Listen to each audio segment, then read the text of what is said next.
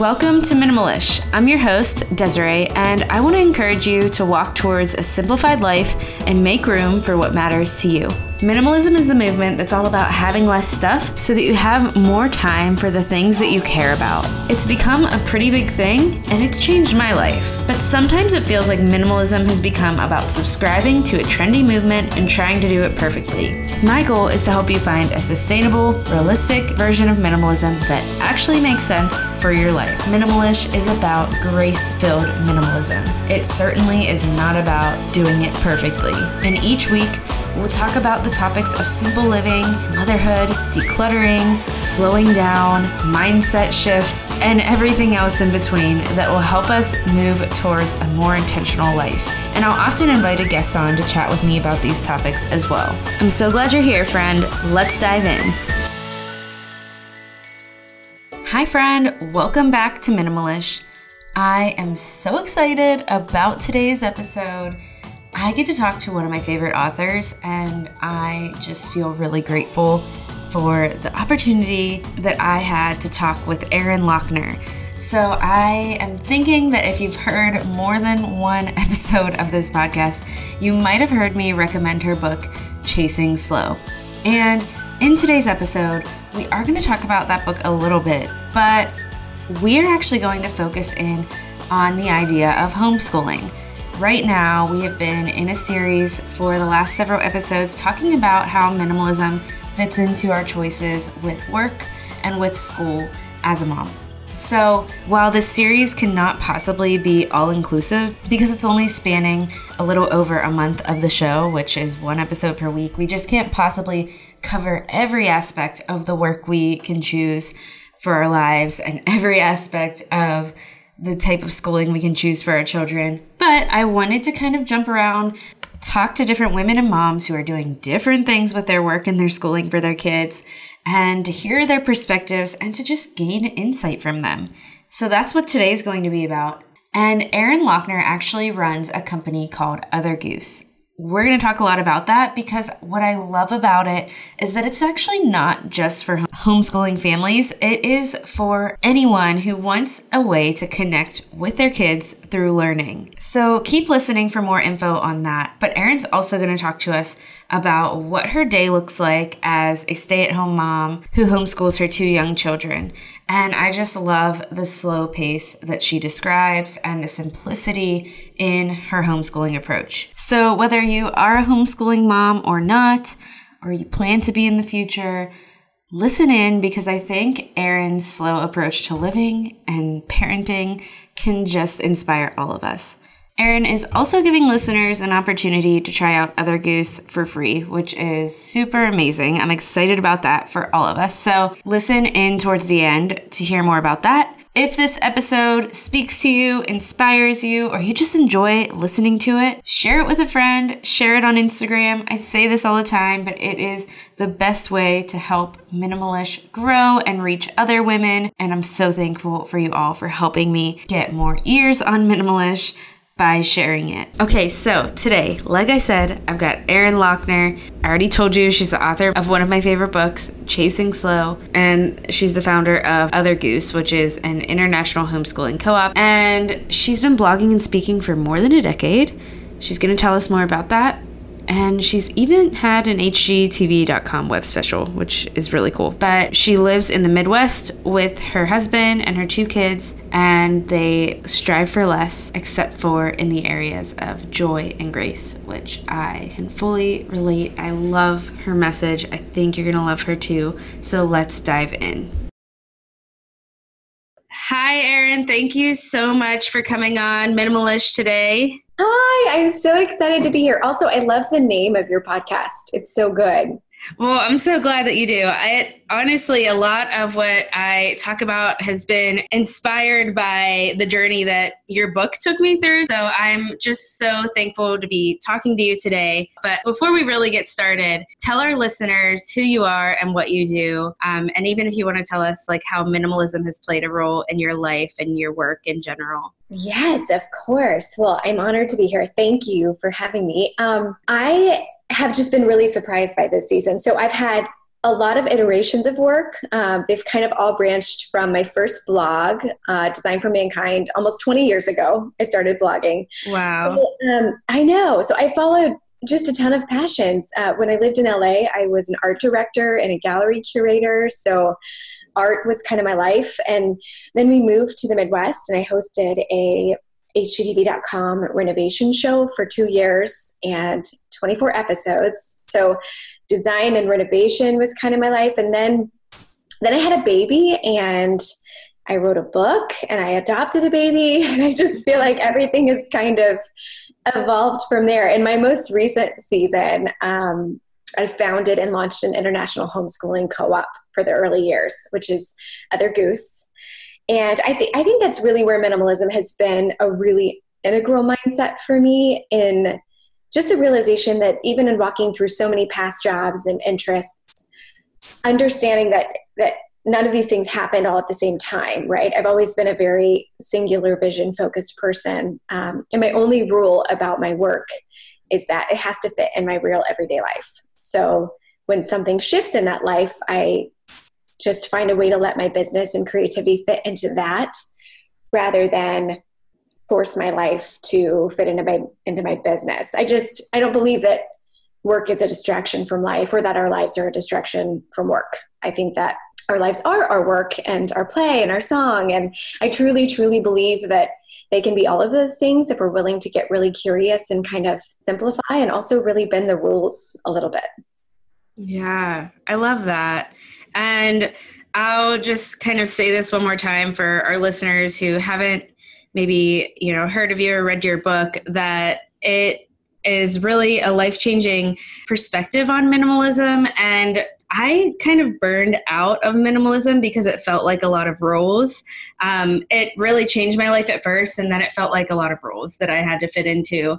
And reading your book, I kind of stumbled upon it, kind of gave me this new refreshing view. So I highly recommend it to anyone who's listening. Can you tell me a little bit about your journey in writing that? I feel exactly the same.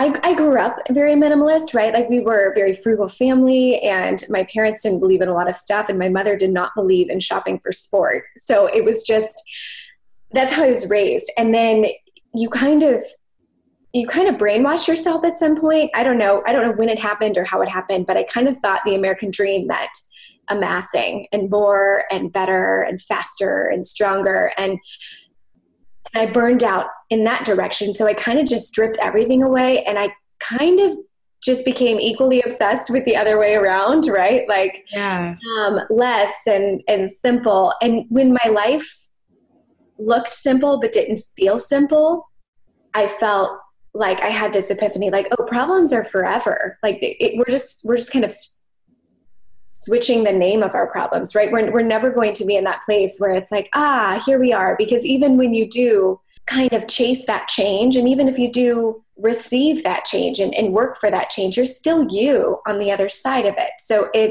I think there's that thought that, if I become a minimalist, everything will work out for the better. Life will feel simple. And it might not. It might feel simple. It might look simple, but so much of it is mindset. So for me, I had to understand, this is a quote from the book, but I had to understand that without grace, minimalism is just another metric for perfection. It's the same thing as chasing fast when we chase slow. And perhaps the goal is to sort of surrender and release the chase entirely. Yeah, I love that. I love that you said your life maybe looked simple, but it didn't feel simple. And I feel like, that it can become such like a competition with yourself, and that's just not what it's all about. So I'm just really thankful for the fact that you put that into writing, and the fact that you recognize that, problems are forever. It's never really finished, right? We have to just lean on grace through everything. Yes. And wouldn't it be boring if it was finished, right? And right. I'm still learning a lot through that, but it's just been really valuable to kind of take away the mechanics of what this simple living thing should look like, and realize that your husband doesn't have to whittle you a hickory table from a tree or whatever. It just doesn't have to look one way. Yeah, yeah. So good. Okay, so let's talk about homeschooling. Right now on the podcast, we're actually talking about work and school. I'm doing a longer series on it. So this episode will be a part of that. And I would love to hear, and we're going to get into kind of your project of Other Goose and what that is all about. But I'd love to hear kind of what went into your own decision and passion behind homeschooling. So, it kind of started when my husband and daughter and I were in Singapore for the summer, and we totally missed the preschool registration. I remember just like kind of like I felt like I was so irresponsible. Like, why didn't I know about this? Like, I don't know. I don't know why I assumed there would be like a flyer sent out, like, oh, it's time to register for your child for school or whatever.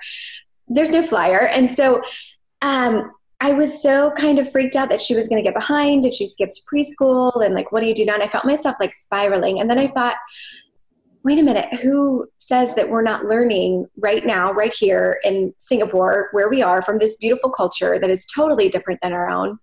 And if school is supposed to be the goal of learning, right? If they're supposed to be synonymous, why am I not doing school now? And it was really interesting because as soon as we began to get kind of curious about what that would look like, I didn't know anyone homeschooling growing up. My parents are both two public school teachers. Okay. So I had never been exposed to that. I didn't have any preconceived notions, which in a way was kind of helpful for me. And it was almost as if our lives started to be kind of orchestrated by the idea. Like other families who homeschooled kind of showed up in my life. And I got front row seats to see how other people did it. And most importantly, how differently everybody does it. And it just became this lifestyle that I was really curious about, that seemed kind of appealing for us and for our unique position as a family. My husband also freelances. I freelance. We have super flexible schedules.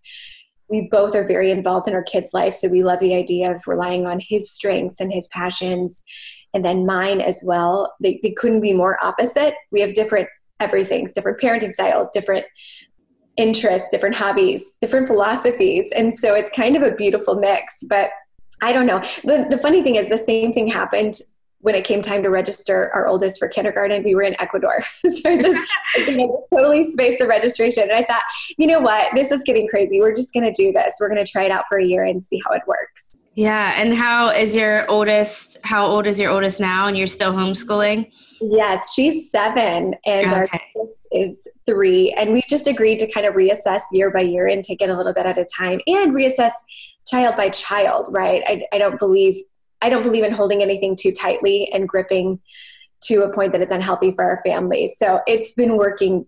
It's been incredible. Just the growth in my children and also the growth in myself has been really beautiful to see.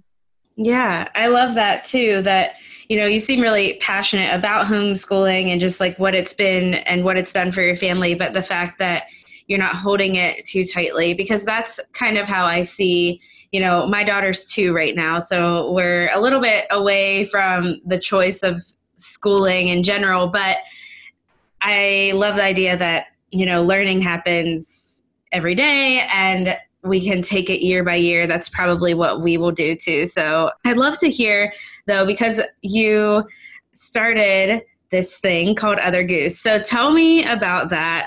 Tell our listeners about what that is and why you started it, how you started it, everything like that. Yeah. So Other Goose, I feel like this is what we do as entrepreneurs, right? You make the thing that you want for yourself selfishly. It's just what I needed when I started out. It's a way to stay on track and accountable and motivated, while keeping kind of the bigger picture in mind about what education actually means. I remember just when we first started on the journey, I felt like I needed to just research. It was so overwhelming. I remember sifting through all this curriculum, and so much of it was geared toward older kids, like going to an art museum or, whatever. All I kept thinking about was like, oh, my toddler would definitely throw a tantrum in the MoMA, and it would like echo through all the marble floors, and I would just crumble from embarrassment. For some reason, that all of the ideas that other people suggested just felt like they felt very intimidating to me at the age and stage in which we were in. And then the stuff that was geared toward the age and stage we were in, right? The toddlers or the young children, they felt very manipulated experiences, right? Like I needed to spend my mornings making, I don't know, rainbow rice sensory bends and 12 ingredient science experiments, right? Or that we needed flashcards and like fresh muffins to do this thing really well. And instead, I just thought, okay, I'm going to come up with a list of what my kids really need from me, right? What I think my kids need from me. And born from that question was just a really weird, simple curriculum. And I've been using it on my own kids ever since. We call it prep free and prop free because you won't spend like hours getting anything ready. We don't believe in buying new materials.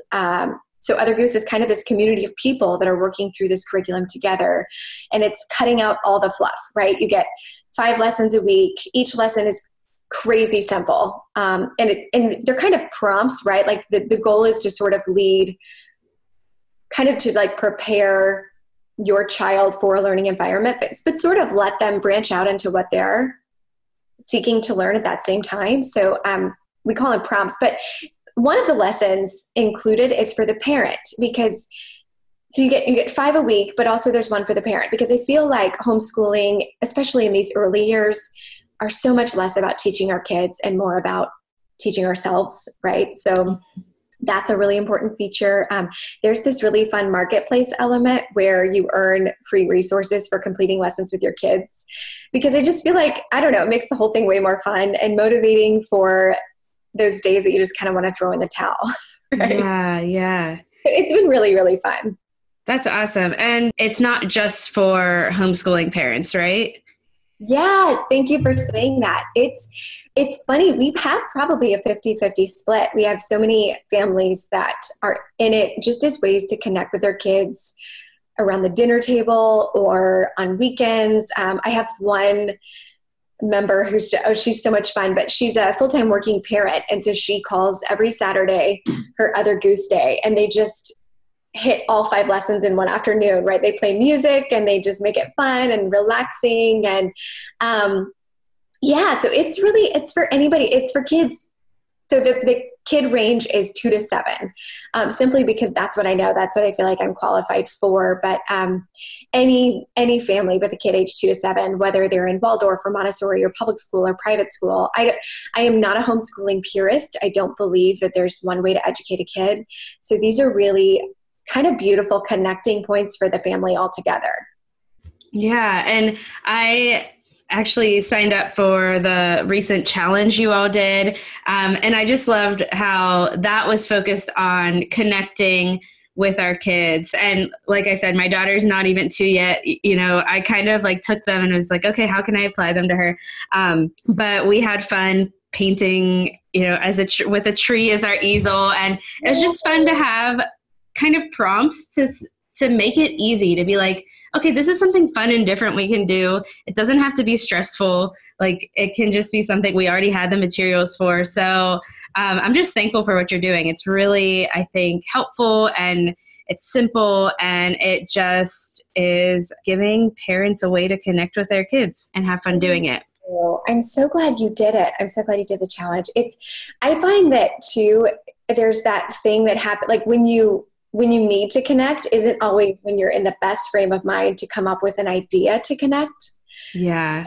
At least that's been my experience, right? Like I can tell when my kids are like frazzled beyond the point of, I haven't connected with you on a real level yet today. And I find that I'm in like reactive mode and it's really hard to get creative with finding something new to do or exciting to do or engaging to do. So it is nice to have all those ideas in your back pocket, I think, as well, for when you do hit that time of day. Yeah, for sure. Okay, so let's dig into a little bit about like what homeschooling looks like for you. So what does your homeschooling day look like with a 7-year-old and a 3-year-old? So it's funny. It's kind of the same thing. We're coming off the tail end of summer. It's probably the same thing that most parents' summer day look like, right? Because we just believe learning is really infused with what we're already doing. So there's not a ton of formal learning taking place with kids under 7 and under, meaning we're not like piling on worksheets or I'm not making elaborate unit studies. We do a lot of everyday math, like with baking. I'm getting so good at fractions. My kids are such whizzes at fractions, right? but we have this kind of fun tradition where we walk to the local diner. It's a mile and a half away. We bring our own little Tupperware because my 7-year-old recently learned about how many sea turtles are dying from takeout containers and plastic straws. And she's become like this hyper mega environmentalist for it. So we'll like walk to the diner, bring our own Tupperware. We stop at the library across the street from the diner and get a few books to read over breakfast. And then we always get a stack of pancakes to go. And on our way home, we return the books at the library, and then we get new books. And then we like stop at the playground by our house to eat pancakes with our hands and swing from the monkey bars. And it's like the best tradition because it's what you would do anyway, but you're kind of just being a little more thoughtful about what you're learning, where your conversations are headed.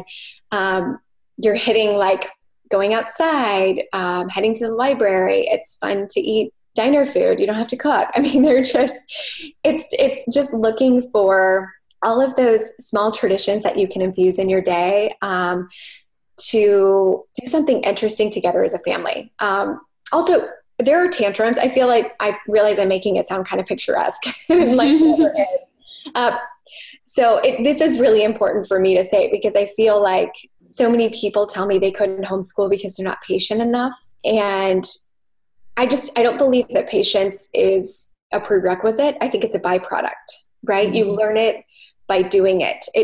Patience does not come naturally for anybody I know. Homeschooling doesn't come naturally for anybody. Parenting doesn't come naturally for anybody I know. It's just, we have that in our head. And it's so funny because I feel like if any one of us were to like show our kids a bike, right?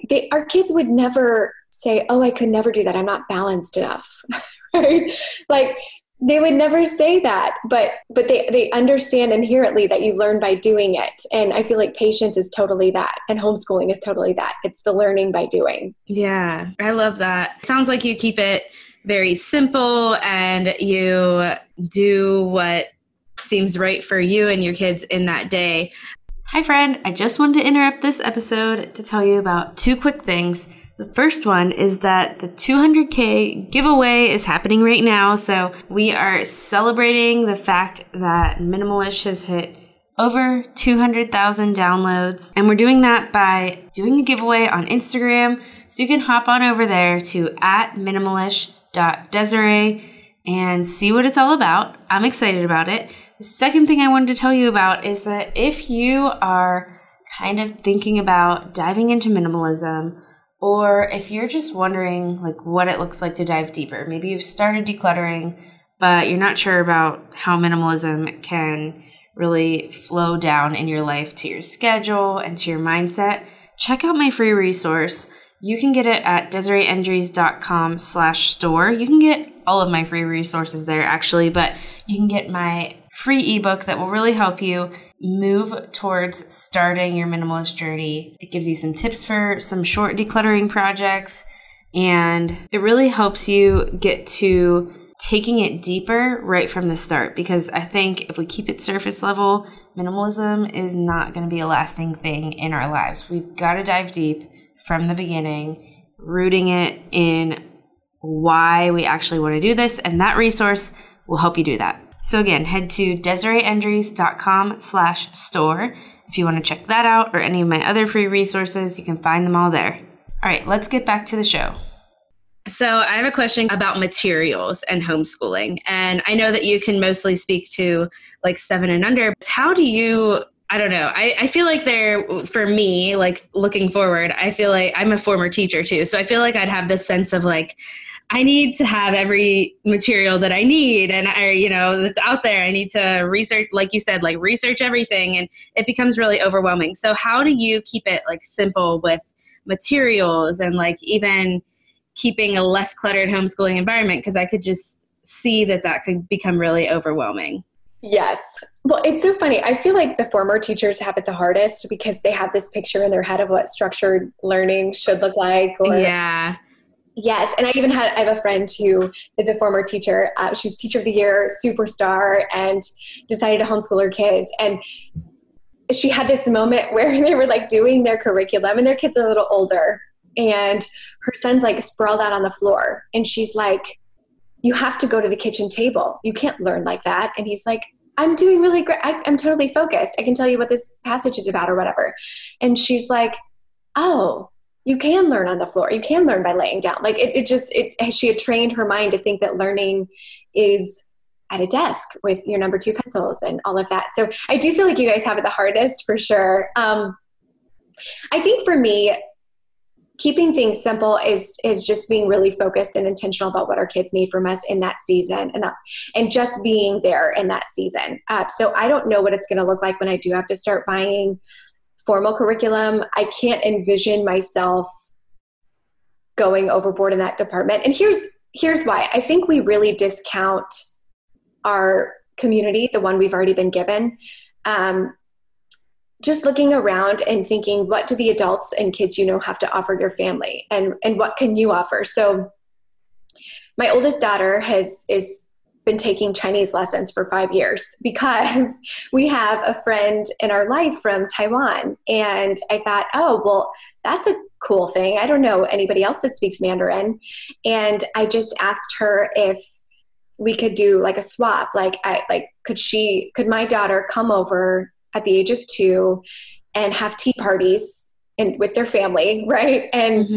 And just play. There's nothing formal happening, but just kind of immersion language. And that's something that I would never have found a curriculum for, or never even dreamed of putting in the path of my family. And yet it's been such a beautiful experience. And now my daughter she's not fluent by any stretch, but she can understand other people that are speaking Chinese, and she knows what they're saying, and we can go test it out.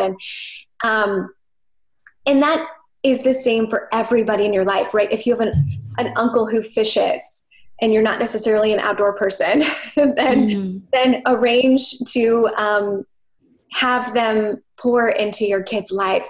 I have never, ever, ever asked another adult, hey, could you teach my child this skill? And have them say, no, never, not once. It is a beautiful gift, and for everybody. The adult loves it. The kid loves it.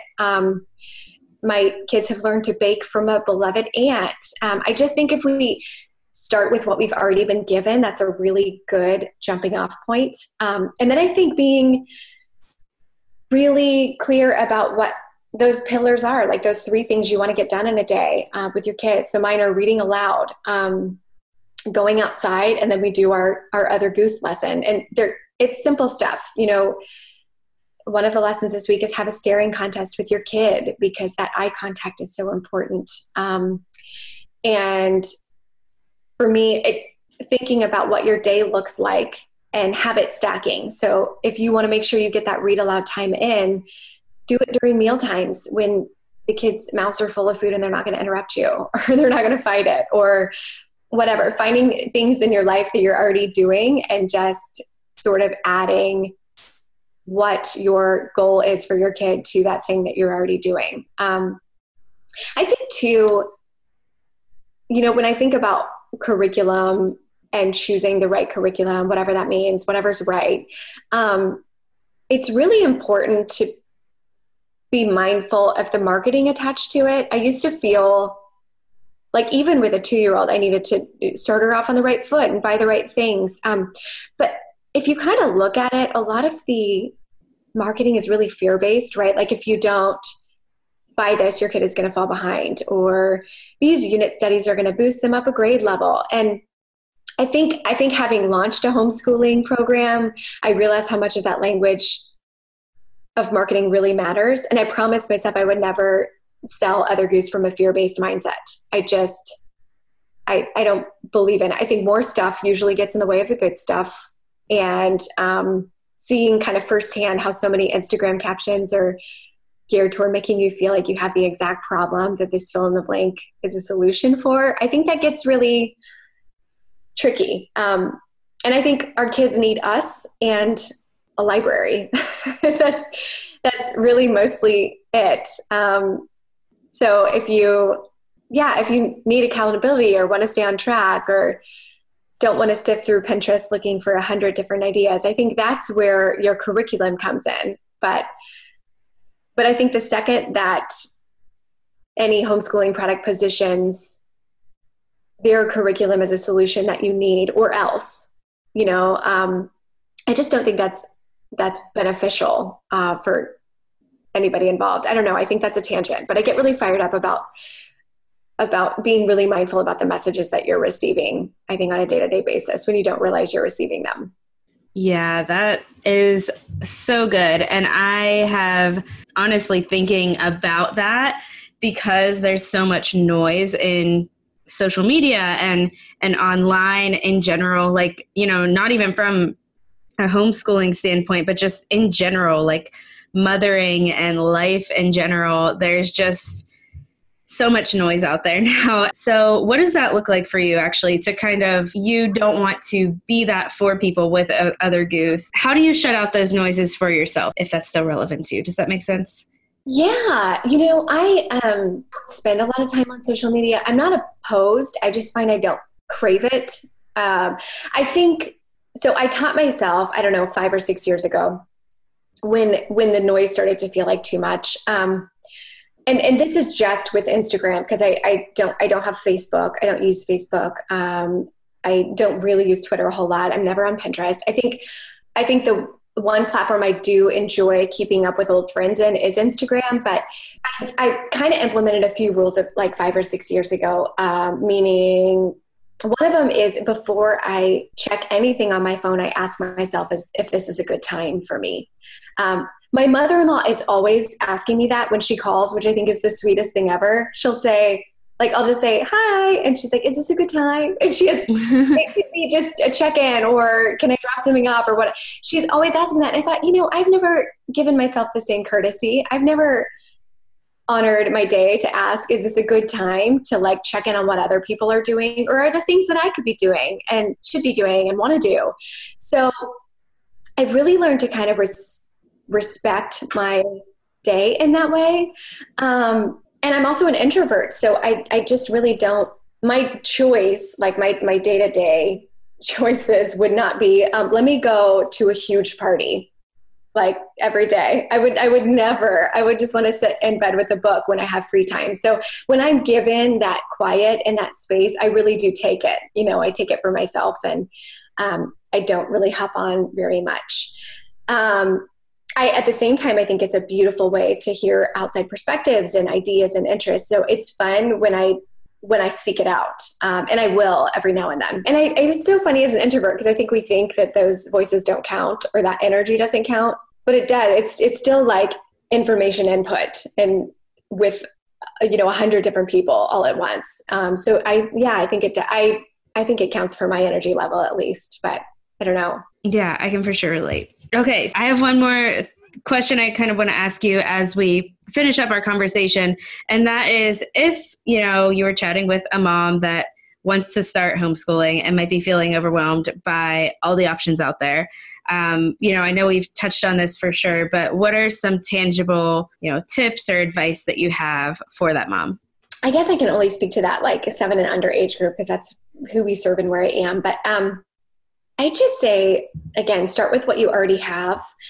Maybe make a list of your family's goals, like your mission, your unique interests, your passions, any goals that you have like within your family, and maybe just let that be your curriculum for a year, right?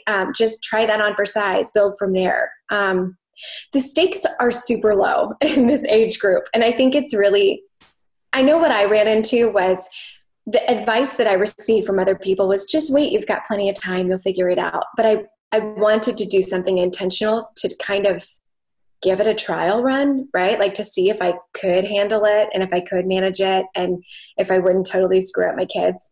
And that was really good for me. So I would never tell anybody to like wait, right? Just wait. Instead, I would say practice, but holding on to any sort of outcome or goal very loosely because there's no outcome in learning, right? It's a constant, continually evolving process. So picturing those early years as a time for connection and growth as a family unit and not about like cramming knowledge into your kids. If we can look at it like it's sort of tilling the soil for just a really strong learning foundation in the future, I think that's a really great place to start. And yeah, it's so much less about teaching your kids and really, really about teaching yourself, I think, in terms of being the parent that you want to be and that your kids need from you. I always forget to say, we have a really cool workshop. It's totally free and it's like a week long. It covers everything from like socialization to what the average homeschooling day looks like, to different methods, to like books and free resources. So it's super fun. It's really, and it's, you take the workshop, you get, 6 really, really mercifully short 5-minute videos delivered to your inbox. So I think the videos are spaced out by days. So you have time to kind of decompress, and there's cute little homework with it. It's so fun. It is othergoose.com/workshop. Okay. So when is what does, you can talk about that right now. So that anyone who is interested in Other Goose, where can they find it? And when is there like an enrollment period? What does that look like? Oh, totally. So take the workshop. I always forget there's a workshop. Oh my gosh. That's so funny. Take the workshop. And we kind of revamped it this summer to really gauge on what I think it would be most helpful. But yeah, you don't have to take the workshop. I just think it's helpful because then you'll just know whether it's for you or not for you. And that's just, it's always really helpful to know. And I don't believe in wasting people's time. So I would go to othergoose.com/workshop. And then our enrollment period, we open 3 times a year, and our next enrollment is September 4th. So we will be open for just 5 days. There is a waiting list. So open 9/4 for 5 days, and then we'll just get you all set up. Okay, awesome. That sounds perfect. And I will kind of link all of that in the show notes. So I have 2 questions that I ask every guest. So the first one is, what is something that you're simplifying right now? Okay, this is so backwards for my personality, but I recently lost my to-do list. Like it vanished. I've looked everywhere. I don't even know where it went. And such clarity came from not having it, which is just bananas because I love writing things down. I like having lists. And so ever since, I just kind of have not been keeping a to-do list, which sounds anti-simplification, but it's surprising how you just become hyper aware of the things that you have to do that day, and everything else just kind of gets done in its own time. So I would say throwing away the to-do list is a way that I've just really been simplifying. I only work on Monday, Wednesday, Friday. I work 3 days a week, and then my husband works on Tuesday, Thursday. So we kind of do swapping, but not having a list for what I need to do on the next day that I have a work day has just been oddly simplifying. I don't have a metaphor for what I don't know if it's like taking everything out of your pantry and then putting back in. Maybe it's like that, but it's been weird and so fun. Yeah, that sounds awesome. I love that.